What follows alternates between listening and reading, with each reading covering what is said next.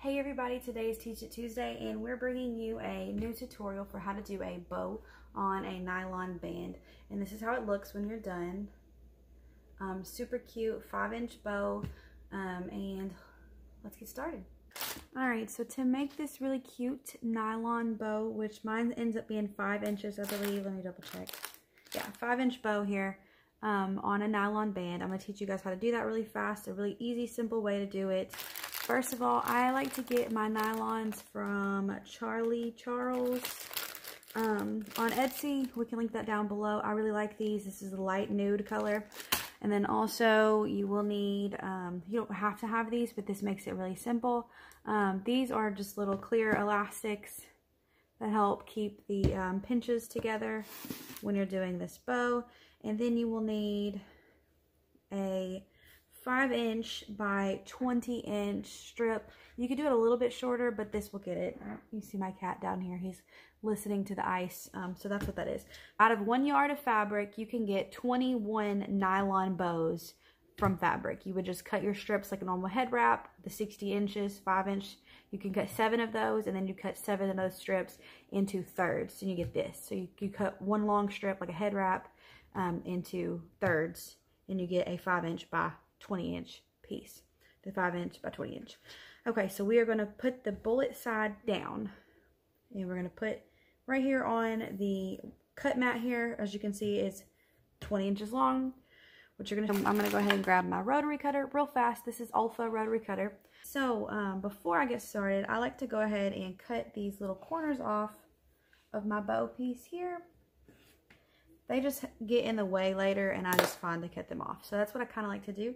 And then you are going to determine how big you want your bow to be. We're doing 5 inches. I feel like that's a really good size. So I'm going to do 5 inches here. I'm going to try to line that up. And then you can try to fold it over like this if you want to, but I find this wrinkles. So then I pull this piece over like this. Okay, so then you've got your 5-inch bow here that is now double layered. And what I like to do is I like to take my elastic wherever I just put it, elastic, and I like to just pre-stretch it and put it on my fingers here. And then what you're going to do is pinch your bow piece here, because this is the bow piece here that's 5 inches.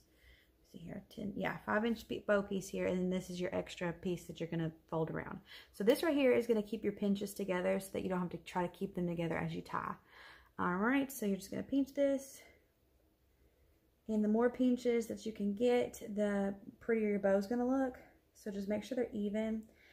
I've seen some people do, you know, both sides at a time. I haven't quite mastered that, but I see 1, 2, 3, 4, 5. Pretty much 5.5 pinches here. And then you just wrap this elastic around here and put it in the middle. But then we're going to flip it over. And as you can see, you just need to wiggle your elastic to go to the middle here. And the best part about this way is you can prepare a ton of bows this way really fast, because it takes like no time at all.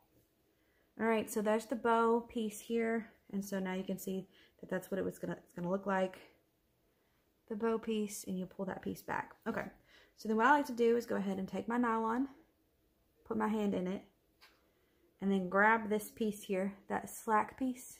I like to grab it and pull my nylon on and pull it pretty tight behind here. Okay, so I'm holding onto my nylon with this hand.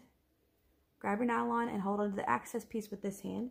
And then what you're going to do is you're going to want to fold the piece here so that the bullet piece is going to be shown when you flip this around. Okay, so pull your nylon and pull your slack. You're basically pulling it against each other. Don't pull too tight because you can move that elastic. And then you're going to pull this up, over, and then keep it kind of tight, and then around. Now we're on the back side of the bow where the nylon is. So here's the nylon. I like to keep it pulled down this way. And then you're going to try to stick your finger in here, which is right here, where that hole is underneath the nylon, and you're going to stick this piece in right there. Poke it in there and then pull it through that tail piece. Be gentle because this fabric does fray. And then if you don't fluff it, that's what it looks like when you're done. But what I'm going to do, I like to pull my knots really tight. So I'm going to go ahead and pull that, and then I'm going to wiggle my bow before I pull it too tight, just to make sure I like my center, and it's all centered up. And here we go. And then you just pull these like this, and I'm going to pull it just slightly this way a little bit more. Alright, and I'm going to tighten my knot one more time here. One good pull. I find like the center looks really nice when it's tightened like that. Alright, so there's our bow piece. Fluff it to make it even. And then you're left with this tail piece here, and then all I like to do is take my scissors. Make sure you pull your nylon away from this so you don't cut your nylon. And then just cut your slack off here. And there you go. That's your nylon. And that's what the back looks like with the tiny little piece that you cut off. And then the best way to determine where your nylon goes, it's going to be this bottom part here, this flat part, as you can see. You pull it to that. And so when you sit it on a head, like so, it stands up. So like my fingers are the head, and the bow will stand up on the head, and that's how you get your bows to stand up. You got to make sure that that nylon is on that flat edge, because if you try to pull the nylon up here, it's not going to go all the way up. It's not going to work. So whichever way the nylon goes and it's up against the flat part here is how the nylon goes, and that's how the bow is going to sit the most prettiest. So that's how I make our nylon bows.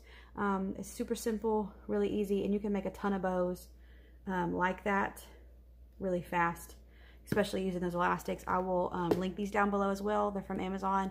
You get like a ton. I don't even know how many are in here, but they're just clear elastics. But so that's the nylon bow. They go with everything, and they're super cute. So I hope you guys like this video, and we'll see you guys next Tuesday. Bye.